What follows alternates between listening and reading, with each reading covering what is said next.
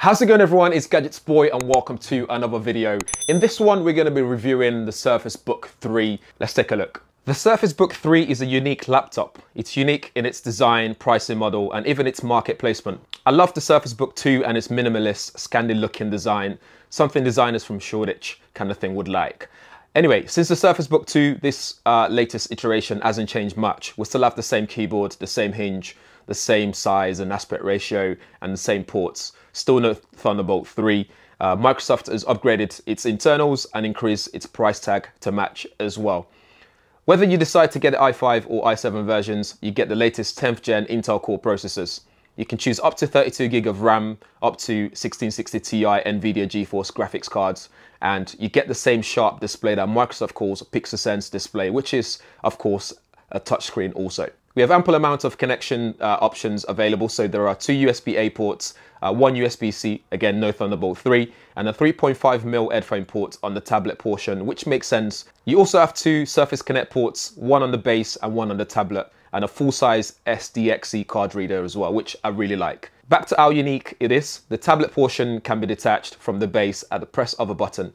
Doing so means less battery life, as the base carries some more energy, more battery life in there.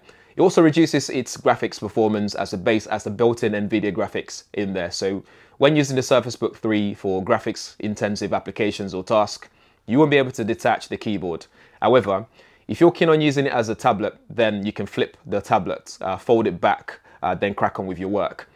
While some may complain about the lack of an upgraded design, I actually quite like the look of it as it is. The magnesium body is really nice. The keyboard is one of the best I've used, with backlight and 1.5mm of key travel as well. It feels great to type on with a nice bounce to it. You have the Surface Pen 2 for drawing, and of course you can buy the mouse as well, or mice, whatever. If there's anything with this design, I often get tempted to bend the laptop further back than it actually goes because of the way the hinge looks. I also don't like the large bezels, but I can get over that. Elsewhere, we have a front-facing camera with a dual mic setup that supports Windows Hello, and there's also an 8-megapixel camera on the back, which could be used for AR things or just taking pictures to annotate or whatever. The display on the 13-inch model has a 3000 by 2000 resolution with 267 ppi. You have 60Hz refresh rate, as mentioned before, a 3:2 aspect ratio, which is great in tablet mode, but not so much when gaming.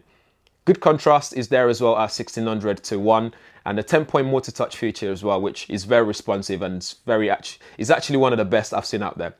It's fairly bright at 307 nits of brightness, although that glossy finish can be a hindrance to your view if you're using it in the direct sunlight situations.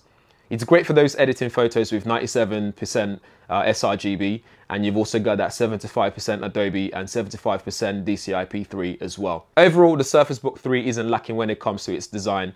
Display quality and usability is very good, high up there as well in my books. If anything, it's heavier than a lot of the competition out there as well. The lack of Thunderbolt 3 could be an issue for the price tag.